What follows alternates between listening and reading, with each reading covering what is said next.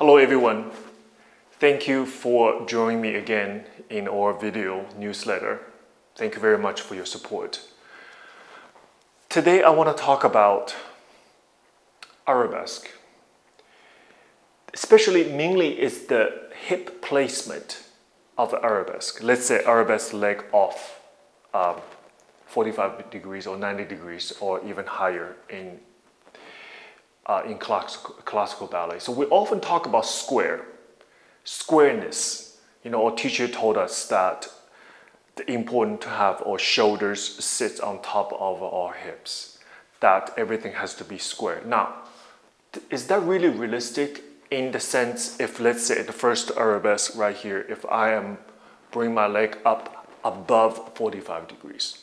Now, I believe it is absolutely important and it's very much expected if your leg is at 45 or below to have the hips absolutely square with your shoulder. I believe that. But what I want to talk about, if the leg above 45 degrees, what do? Does your hip absolutely still stay in the absolutely square form? I think on paper is right, but in actual practice, I don't believe it's right. I believe this working hip has to open just a little bit. It's not just to compromise. It's not just to let's say cheat. It is not. It's necessary. Just how our hip are designed. I don't believe your leg, even with very flexible back, students with very flexible back or hip flexor. When you reach 90 degrees, it's necessary to keep your hips absolutely square. Because when you do this, one thing happens, which I don't like, is the placement of your supporting hip. What I don't like is shift back in order to create the squareness of it.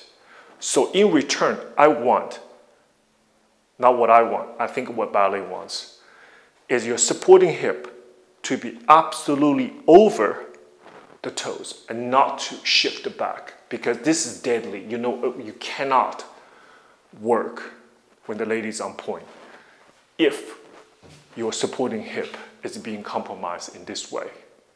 So my supporting hip is up on top the toes of my working leg, of my supporting leg.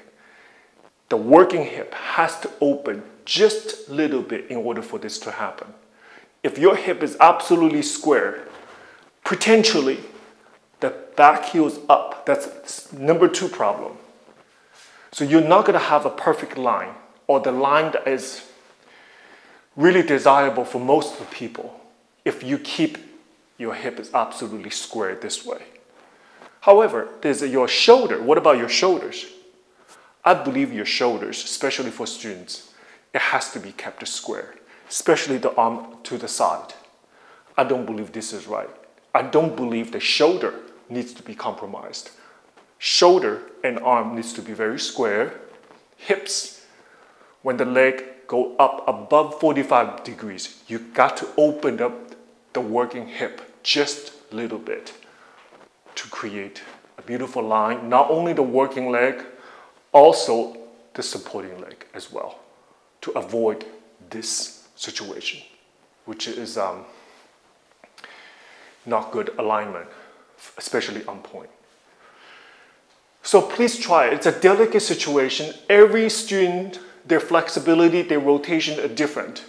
So it's up to us, teachers, to help them to find the best Arabesque line, which is a simple, everybody asking for the audition season coming up. Everybody wants a first Arabesque picture. So from this picture, we can absolutely tell the training, the ability, and the level of a student. So therefore, it's up to us teachers to help every student to find their own perfect first Arabesque. And I think it can be done. I think it can be done, but not too square. Yes, especially above 45 degrees in the back. Thank you very much. I hope this is helpful for you, and I appreciate your support and your encouragement and your trust. Thank you very much. See you next time.